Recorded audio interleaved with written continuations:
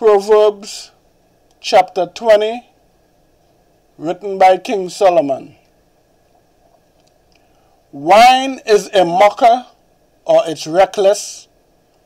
Strong drink is raging, or quarrelsome.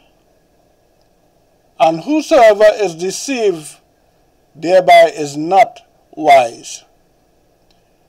The fear of a king is as the roaring of a lion. Whoso provoketh him to anger sinneth against his own soul.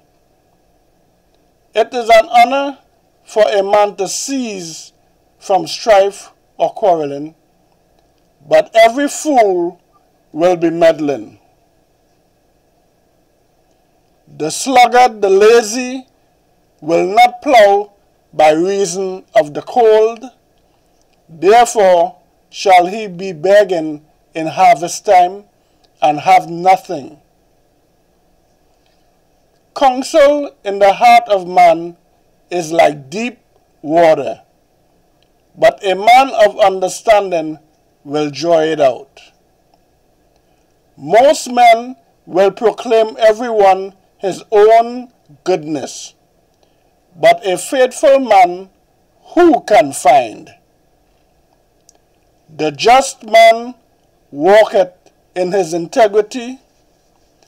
His children are blessed after him. A king that sitteth in the throne of judgment scattereth away all evil with his eyes. Who can say, I have made my heart clean, I am pure from my sin? Different weights and different measures, both of them are like abomination to Yahweh. Even a child is known by his doings, whether his work be pure and whether it be right. The hearing ear and the seeing eye Yahweh had made, even both of them. Love not sleep, lest thou come to poverty. Open thine eyes, and thou shalt be satisfied with bread. It is nothing, said the buyer, but when he is gone his way, then he boasted. There is gold and a multitude of rubies, but the lips of knowledge are a precious jewel. Take his garment, that is surety for a stranger, and take a pledge of him for a strange woman.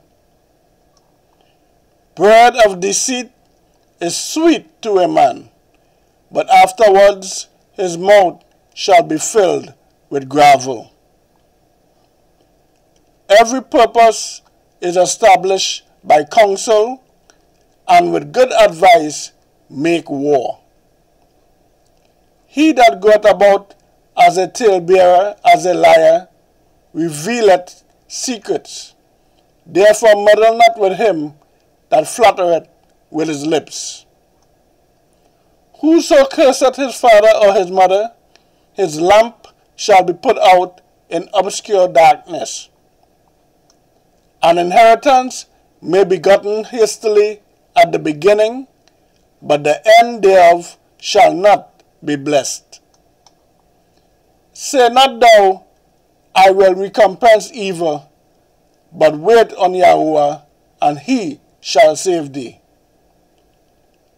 Divers weight or different weights are an abomination unto Yahweh, and a false balance is not good. Man's goings are of Yahweh.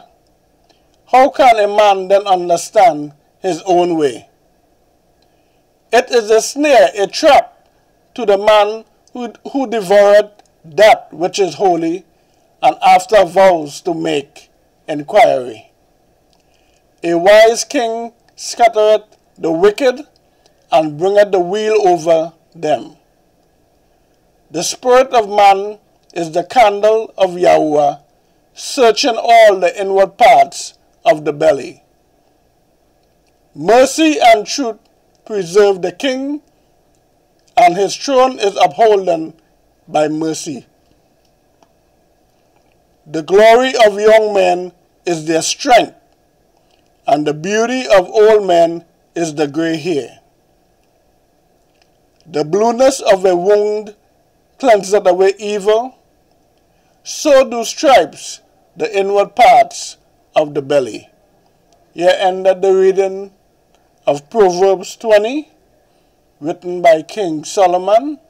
Hallelujah, hallelujah, hallelujah.